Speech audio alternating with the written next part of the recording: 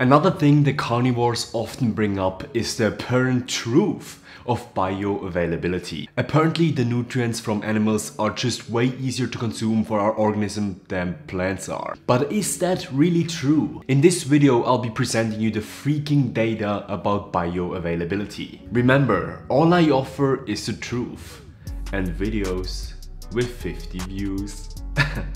It even rhymed.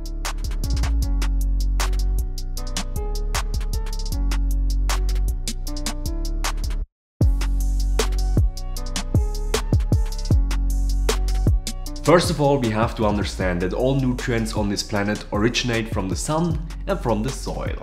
So if someone is asking you where do you get all the zinc, protein, B12 from, there's a simple answer: where do all the animals get it? And sometimes, yes, they do get it from supplements. Now you might bring forth that animals do have a different phenotype and therefore a different genome. And this is certainly true. But it turns out that the human organism is less carnivorous than you might think. If you compare the length of our digestive tract to our torso size, it puts us on the frugivore scale. Our stomach is less acidic than a carnivorous stomach, and we do not have hands or teeth to hunt prey. Yes, we hunted prey in our hunter-gatherer times, but the great apes, the family that we belong to since a long time, were certainly not famous for their sharp hunting spears and the cooking fires. We need to stop comparing ourselves to our hunter-gatherer cousins, because we lived like that only for a brief period of time.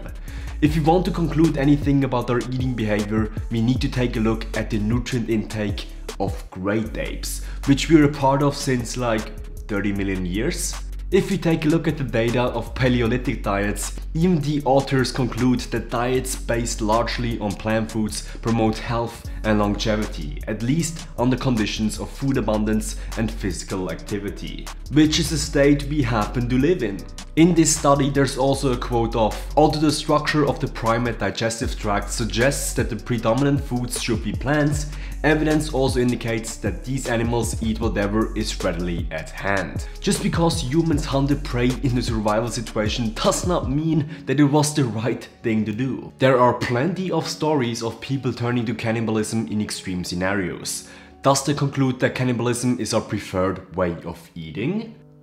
Your opinion is of no value here, Mr. Lecturer, because it's an anecdote.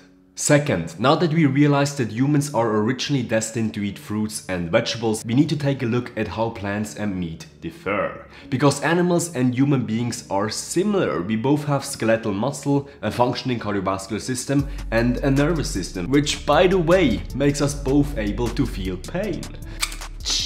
It's funny because in essence, carnivore cult people conclude that humans can survive solely of structures similar to our organism. Well, if that is true, then cannibalism should be the most effective diet there is. The longest lifespan shouldn't be measured in Japan, which heavily depended on fruits and vegetables, but rather in warlords of the First Liberian Civil War.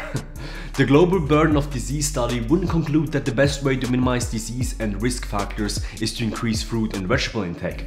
No, they would instead advise you to eat your freaking neighbor. If you continue this comparison and put it to the extreme, the best diet for ants should be ants. The best diet for lions should be lions. The best diet for elephants should be f***ing elephants. Why not freaking take General Butt Naked as a nutrition counselor? He was known for eating children. His life expectancy must be through the roof. Well, funny enough, he's a pastor now. What you all learn in a QG video, am I right? Subscribe. Well, if you listen to the data, it turns out that the act of cannibalism only occurs in cases of severe stress or mental f***edness. Would be a goddamn genius organism if the preferred food choice would only come into fruition in life or death scenarios. There's this paper with over 632 citations, therefore pretty valid, which speaks only about nutrients in plants. The word meat only gets talked about like 6 times in the entire paper. This is 1/5 of the occurrence of the word plant. I know this is not the best metric, but this just shows that the main focus in the medical community when it comes to nutrients is in plants and not in meat. Because the truth is, even if we assume the best quality, 100% bioavailability of 0 is still 0. You can eat all the steak that you want. You still don't get all the nutrients. Good luck finding folate, vitamin A, C, D, E, and K.